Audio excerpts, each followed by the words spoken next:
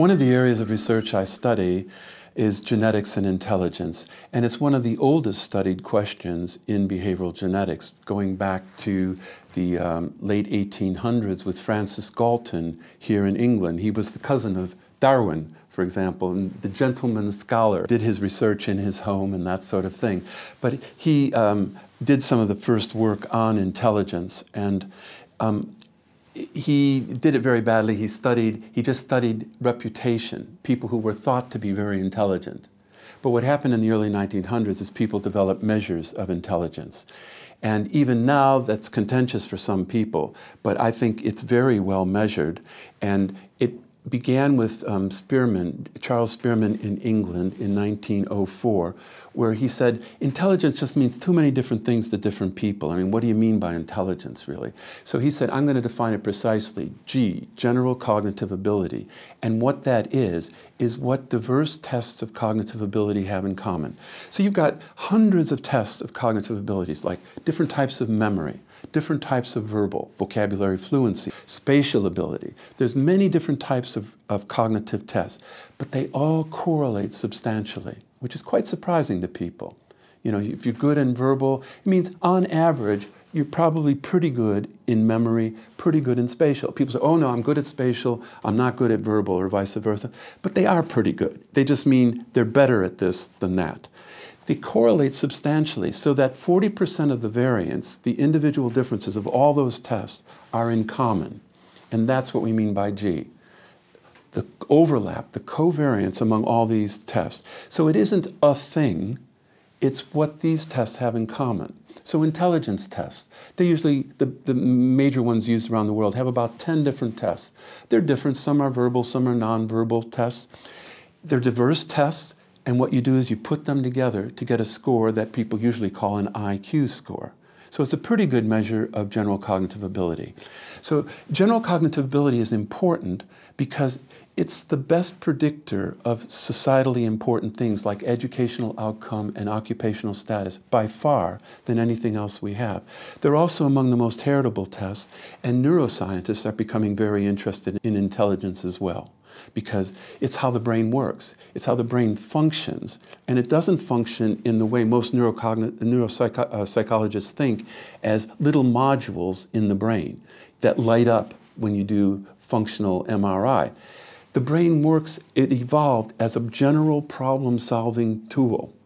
And so it uses everything it's got to solve a problem. So some of the tests that we say load most highly on G, that is, they correlate most with this concept of G, are like abstract reasoning, problem solving in novel situations. And I think people just see that, you know, if they just say, well, who do you think is intelligent? Why do you think they're intelligent? It probably has to do with stuff like this. It's not just how good you are on these quiz shows, like here in England we call it University Challenge, where you just memorize a lot of facts. That isn't really what we mean much by intelligence, although to be good at that, you have to be fairly intelligent.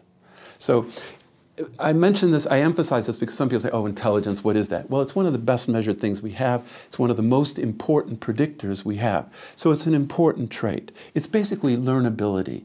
And say in terms of education, which I particularly study, some kids learn more easily than other kids. Any teacher will tell you that. But instead of assuming it's all environmental, we've got to ask, is it genetic? And behavioral genetics over a century has shown that individual differences in intelligence are heritable. If you take the world's literature of several hundred studies, twin, adoption, family studies, you come up with an estimate of about 50%.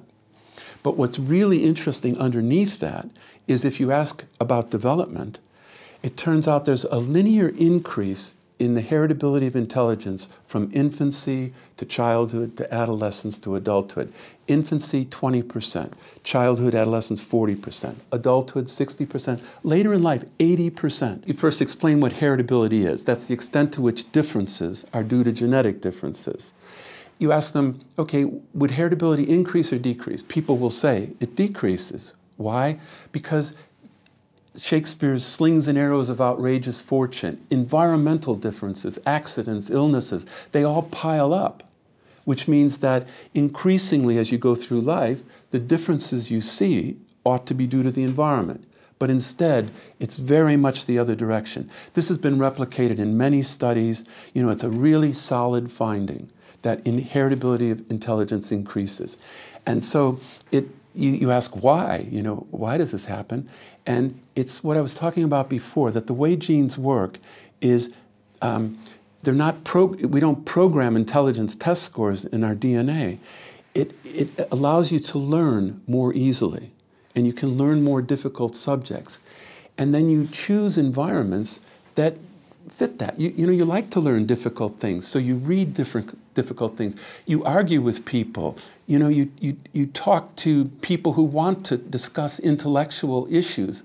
And so you create environments correlated with your genetic propensities so that the little differences early in life, accounting for 20% of the variance in infancy, snowball. They increase as you go through life, selecting and creating environments correlated with your genetic propensities. So that's why I think the heritability of intelligence increases throughout life. And I'm particularly interested in applying these techniques to education. Psychology, about 20, 30 years ago, they didn't accept genetics at all. And now it's very dominant. Everyone accepts genetics. Education, however, is this backwater where they don't accept science by and large. You know, we spend as much money on education as we do on the National Health Service. The National Health Service now, if you have a new idea, a new program, you've got to show empirically that it works. You have to do randomized control trials. In education, people just use their hunches. And you see so many examples of this. I think they're going to have to deal with evidence and prove empirically, scientifically, that their programs work. And then I think they will take genetics seriously. Right now they just say, oh, well, that's just research and science, you know, that doesn't have anything to do with education. And it's bizarre because we find that cognitive traits and educational achievement are among the most heritable traits. You know, the kids in England are the most tested kids in the world. They have these national curricula and national tests that they take, you know, at different stages in education. We find in the first year of school, literacy, numeracy, the things we teach in school are about 65% heritable. The differences among kids, even as they go into school, are very substantially due to genetic differences. The heritability of intelligence goes up. So in the first few years of school, the heritability of school achievement, these test scores, is higher than the heritability of intelligence.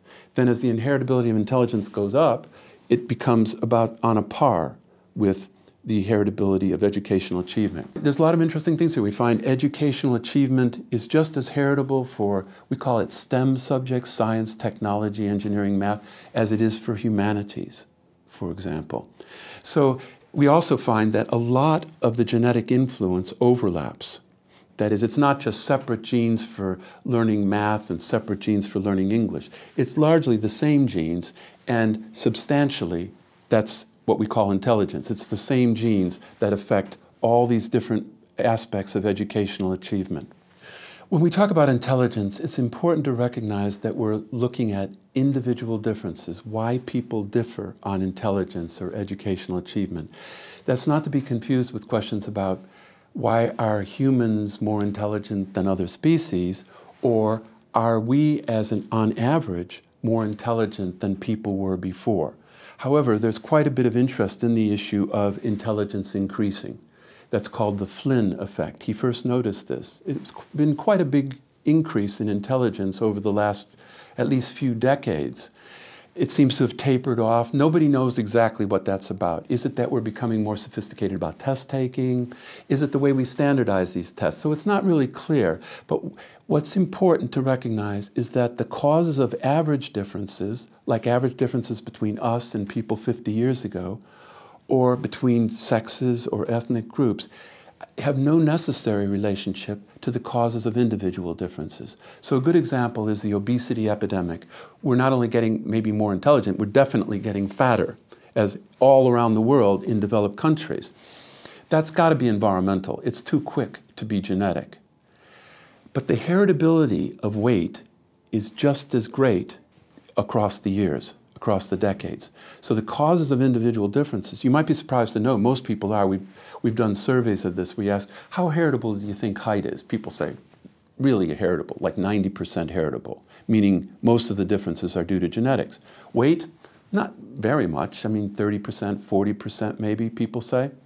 It's 60, 70%. Most of the differences between us in weight are due to our inherited DNA differences. Even though we've been gaining weight over the decades, the heritability has stayed high because the causes of individual differences aren't necessarily related to the average differences. And a good possibility is that we have a Stone Age brain that wants fat. Fat is good if you don't know when your next meal is. But if you're in a fast food nation where you're bombarded by food cues all the time, it's harder to resist that. And so people who have a genetic propensity towards weight are going to put on that weight. It's interesting to think about this on the environmental side. Suppose we're not talking about the average now. We're talking about heritability, that genetics accounts for a lot of the differences we see in intelligence. So what if you were able to make a more equal society? What that means is you get rid of the environmental differences. You stop privilege, parents passing on their wealth to their kids, for example, and giving them educational opportunities that other kids don't have. If you can get rid of the environmental differences, you don't get rid of the genetic differences, so that the heritability increases with equal environments. And that means that actually heritability is an index of social mobility, of equality. What's important about heritability, which is the extent to which genetic influences explain behavioral differences, we call it observed phenotypic differences. We're talking about in a particular population at a particular time with a particular mix of genetic and environmental factors. We're describing what is, what exists, not what could be. But now suppose those conditions change, as they could change over time in a population or between different populations. So say in a Mad Max apocalyptic world where the environments are completely different, how will that change heritability? It certainly could change it. It could actually make it greater because the genetic differences are more important. I mean, they're life or death issues that you solve all these new problems that you're confronted with. You can't just coast on automatic pilot the way we can in our, relatively civilized world where we know what's going to happen. We're not too often surprised. So it's hard to know in the future, in terms of possible environments, what would happen. But what we do know is if you equate the differences in environments, you actually increase heritability. And I think that's a really interesting notion in terms of equality of opportunity and suggesting that heritability is an index of equal environments.